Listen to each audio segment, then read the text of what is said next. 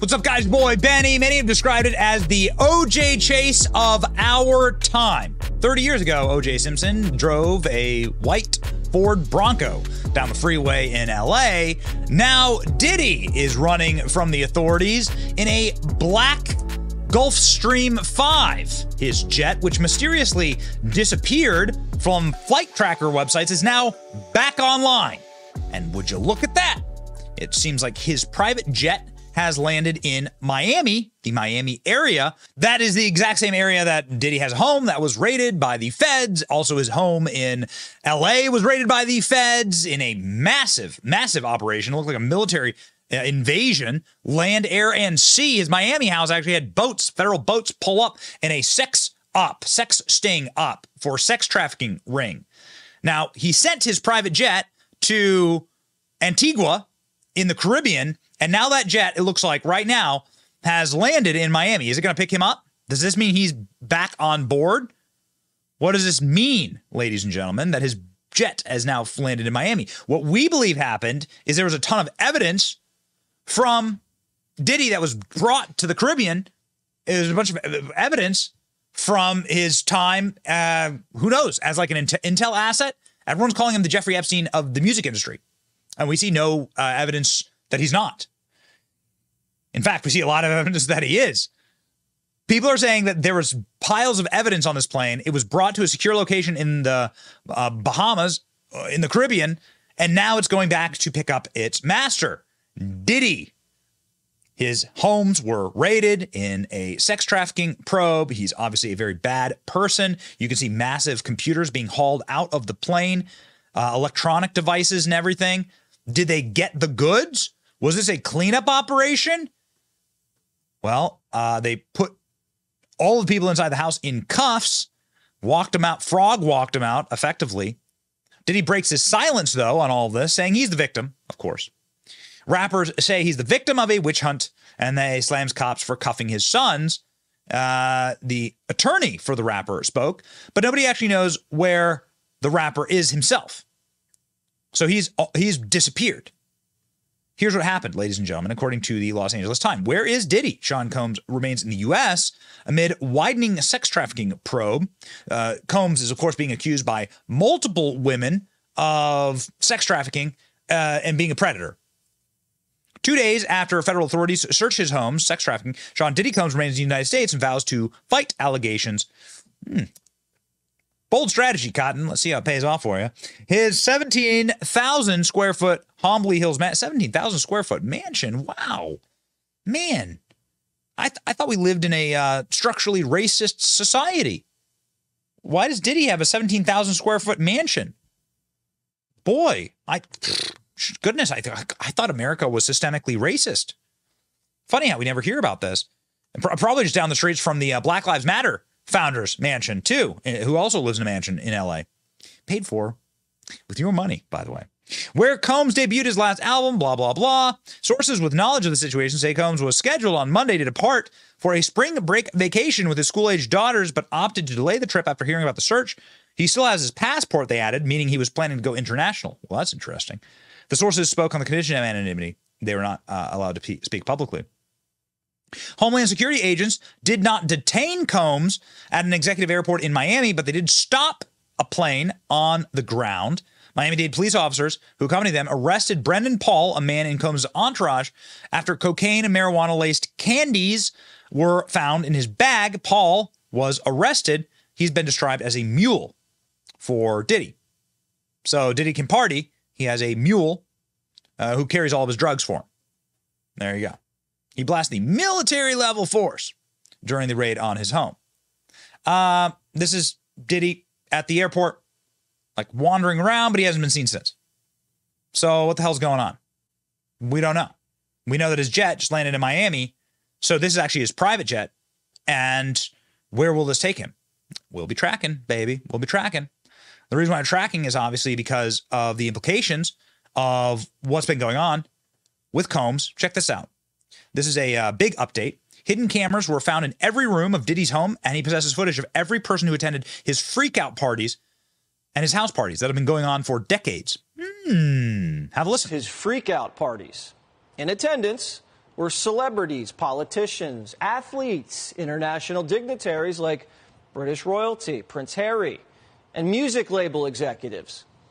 Lil Rod claimed some of the biggest names in the recording industry sponsored these parties with sex workers, drugs, and underage girls. The CEO of Universal Music, Lucian Grange, is named as a defendant. So is the former CEO of Motown Records, Ethiopia Habert Mariam, and others. Lil Rod says hidden cameras were in every room of Diddy's homes. Lil Rod believes that Mr. Combs possesses compromising footage of every person that has attended his freak-off parties and his house parties. Salacious tapes of Hollywood's biggest names, including record CEOs and politicians, doing drugs and cavorting with prostitutes and minors. The complaint argues that these freak-off parties were a business model. Young and up-and-coming talent attended and were promised career opportunities and access to music executives. They were then plied with drugs and alcohol, filmed. Some were blackmailed. There was a quid pro quo, according to the complaint. Lil Rod said not only were these music executives sponsoring these parties, they were handing Diddy large sums of cash that he used to pay for the sex workers and drugs. Something tells me the IRS is going to be interested. Also, his neighbors are saying that women would just show up in massive buses. That's interesting. Neighbor reveals how SUVs packed with girls in bikinis arrive at the rapper's pad for wild parties.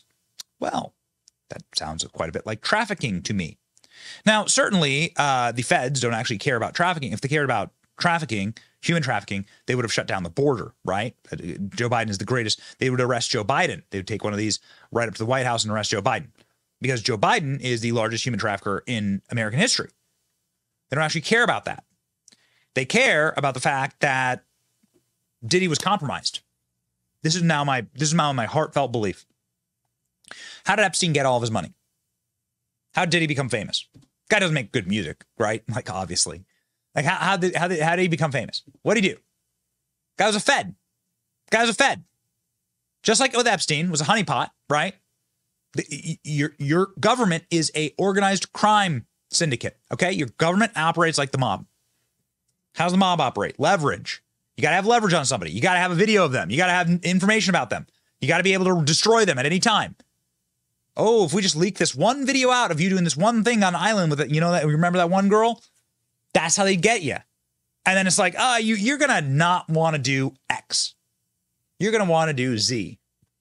Okay, got it? Right. Okay, I'm glad we understand each other. That's how the mob works, right? That's how the mob works. Boy, he'd have a bad day if you didn't close up shop, right? Break your knees with a lead pipe. It's a slightly more subtle and sophisticated, but it's still the lead pipe, right? Still lead pipe treatment from the mob. So in order to get that kind of leverage, you're going to need an asset. You're going to need like a rap mogul like Diddy. You're going to have his house wired with cameras and lights and microphones. And then you're going to have to record all the most powerful and famous people. And then when election time comes around, you're going to be like, hey, you know what, pal? It's probably time for you to endorse Joe Biden, right? You haven't endorsed Joe Biden yet. We found that out. And well, you wouldn't want to end up like this, would you? Yeah. And that's how it works. So these people, they're criminal extortionists. Governments are criminal enterprises. And this is exactly what happened. What people are saying, what the word on the street is, and we trust people like Candace Owens, right? This is what Candace has been saying. Okay. Like this is what other rappers have been saying. Like 50 Cent is out here like having a heyday about this, right? 50 Cent's out here like publishing photos of videos, deepfakes of Donald Trump, saying Diddy is done. They don't come for you unless they got the case. And then he's been talking about it the whole time. Like the guy's been talking about it. 50 Cent's been telling us for years what Diddy was up to, along with a bunch of other rappers. It's quite remarkable. But listen, man, these guys are all calling Diddy a Fed. Kanye West straight up called him a Fed. Okay, he said Diddy's a Fed, and that these little house parties that he would have, like what he was doing, he was gathering information, went to a server. And then the CIA is able to call up LeBron James and say, hey, we noticed that We noticed that you haven't said anything bad about Trump recently, and you'd hate to have this. We happen to have in our possession this video of you at this party this one time, and you're not gonna like what happens when we leak it, and we control the media, so we can do whatever we want with it. So you're gonna back Biden, right? You're gonna go out and talk a bunch of shit about Trump, right? That's how it works. Kidnap my daughter in public, and I didn't have the address of my child. None of these that want to say something Travis now. gave you the address, though? Travis gave me the address. Right. But as far as Meek Mills, Puff Daddy, whoever, none of these all you fake hard you. Wait, hold on. Okay. All you fake hard you. Right. You know what I'm saying? Right. I don't give a because you can't shoot nobody anyway. And the reason why you got to talk is because you did a deal, you fed. You know what I'm saying? That's why you got to come at me, because part of the deal for you to be able to do all that and get out of jail is that you promise that you're going to go pull my co-car. So y'all niggas shut the up about me. Now let me say it calm. You niggas shut the up about, you shut the up about Michael. Right. I mean, Reggie Wright Jr. went as far as to talk about the amount of tapes that Diddy had in his home. How this is like a well-known fact that he's like hiding all of his tapes. I mean, come on. I don't know these guys. I don't listen to rap music. I can't remember the last time I listened to a rap song. But these guys know everything, and they're just saying it on camera. It's not hard to crack this case. Listen. But he need to build a spot over there in Valley for his boy Puffy. Cause Puffy I warn Keefy D to take his ass over there. There's no extradition laws over there.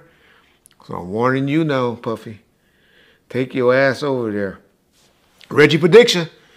I know Puffy is smart enough, and he probably done already cleaned his houses. But sexual predators, what do they do? And we'd be like, damn, why?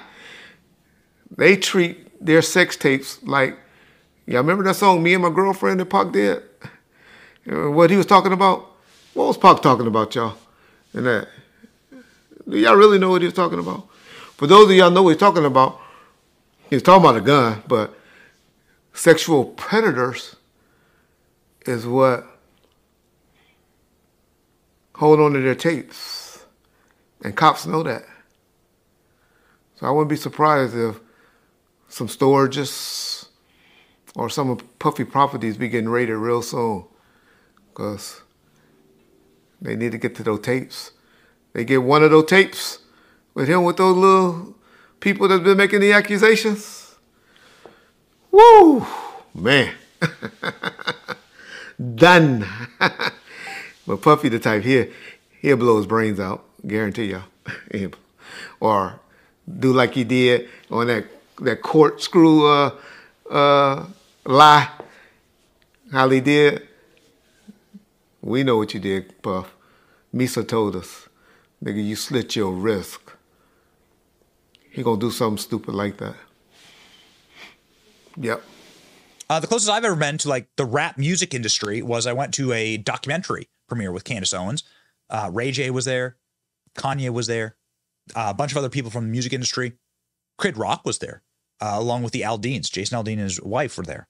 And Candace Owens, who knows a lot about a lot, said, the feds are currently raiding Diddy's house. They knew what he was up to. He's just a fall guy saying protect the people at the top of the ring. They're raiding his house to hide evidence, not to find it. That's how this works. So what was Diddy planning on doing? Was he planning on outing these people? Was he like making claims he shouldn't have been making? Was he getting a little sloppy with his business? And they had to just shut it down, shut down the honeypot? I don't know. But that's how they get you. Make a deal with the devil. Expect to get burned. It's your boy Benny. Make a deal with us. Okay? Here's us. Subscribe to the channel. All right? And you will get the latest breaking news delivered in the best way we can. All right? With a little bit of entertainment. Please like, share, and subscribe. It means a lot to us. Where the hell's Diddy? See ya.